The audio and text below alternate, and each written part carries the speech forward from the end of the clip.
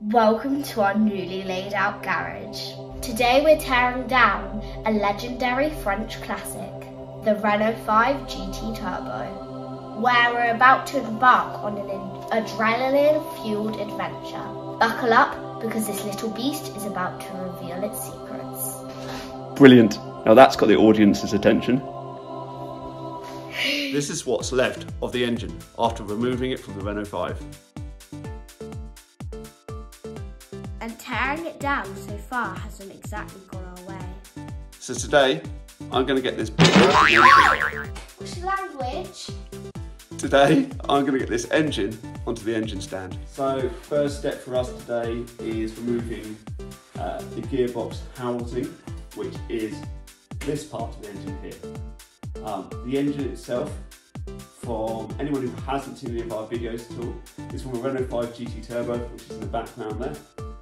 This is C1J, which is a 1.4 turbocharged engine, which goes into that little beast, which doesn't weigh anything in weight. Well, at the moment it's got nothing in it because we stripped it out. Check out those other videos. Yeah. Let's kick off and start stripping off the gearbox.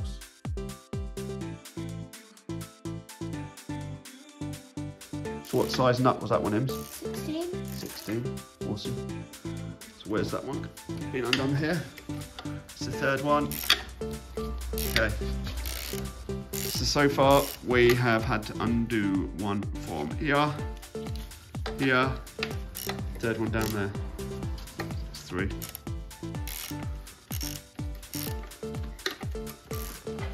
It's going well.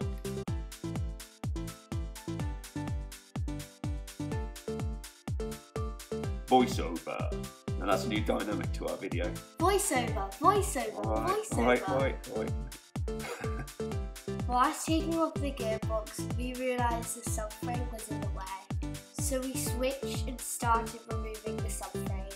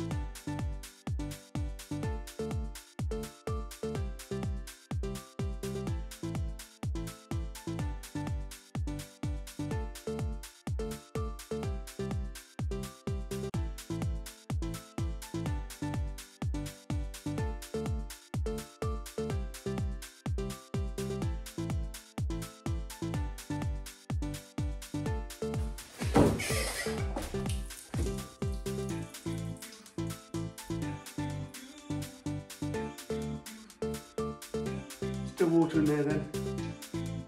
All off. So, rightly or wrongly, I disconnected the brackets. So I left the brackets actually on the engine block. Took the subframe off, then I took the brackets off. Rightly or wrongly. What I'm probably going to do now is actually reattach the brackets back onto the subframe, just so when I come to reassembly, I know where all those bolts are going. Imogen's just head off because, like I said in the last video, she doesn't find engines interesting. She finds the car interesting, but not the engine, which is a bit of a shame. But hey, you can't win them all. She's interested in the Renault 5 as a project overall. So now you can actually see the main block. There we go. So right, next part is the gearbox. I've been looking forward to getting the gearbox off, and it's a bit of a milestone really. Relearning what I'm doing at the same time, doing video, enjoying it. But yeah, a bit nervous about it at the same time because it's like a milestone. Now, you couldn't actually talk whilst doing this work. Myself and Imogen had already removed most of the bolts to the gearbox, as shown earlier in the video, but then we decided to remove the subframe as it was completely utterly in the way. I popped the engine back up onto the engine crane. Yep, completely aware I'm going to get rinsed in the comments about safety, but you know what? You've got to use the tools that you have. There was a single brace that went from the block to the gearbox on the base of the engine, and apart from that, as you can see, Dad had to remove a shield which covered the flywheel.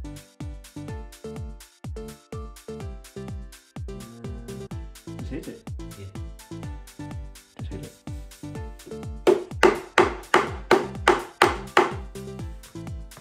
Yeah, it's coming away.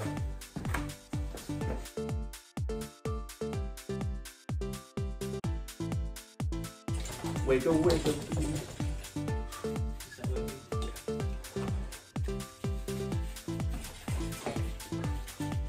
Wash my fingers, Dad. That's it, now you need to undo that bolt. No, I've done it. No, you don't really. Here it goes. Nice thick oil coming out of the engine. Huh? Nice thick oil coming out of there. Oh, good.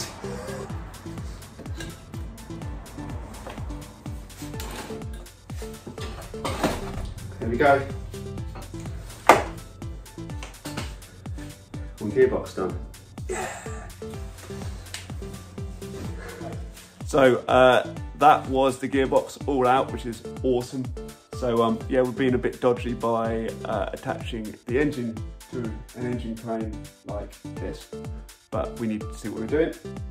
Final thing we want to take off now is the clutch plate down here, and then we get it on the engine stand. Yeah.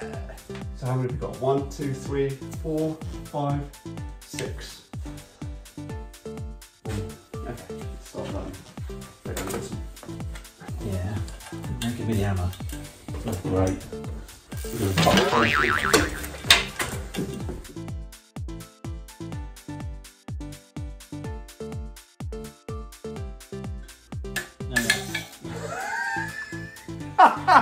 You see it spin? yeah, I saw it. Well, if you hit it at the end, it's gonna.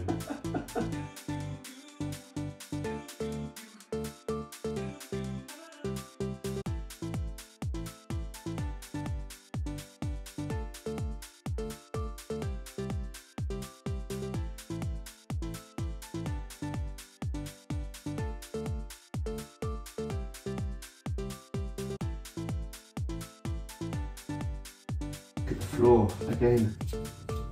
Actually, that's not bad. I'll take that. If that's what I normally do, that's pretty good.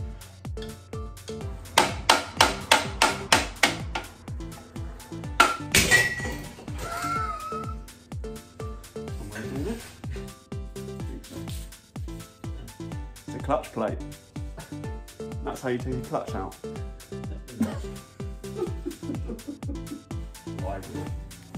Fly away, wheel.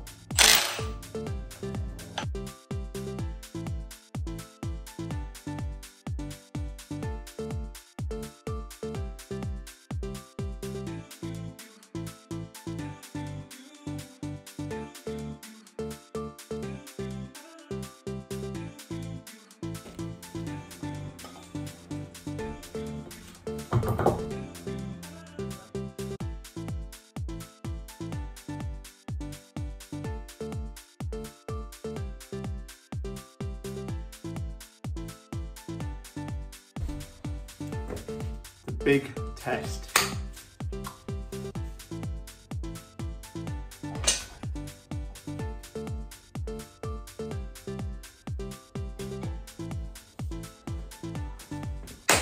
Done! Yes!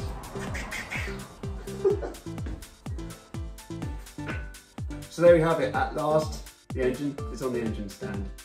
We've managed to take it off the subframe, taken off the gearbox, had a look at the drive shaft and also the clutch. So we've done loads today, which is absolutely fantastic. In the next video, we'll look in the internals a little bit more, see if this is hiding any horrible surprises for us. As always, thanks so much for watching.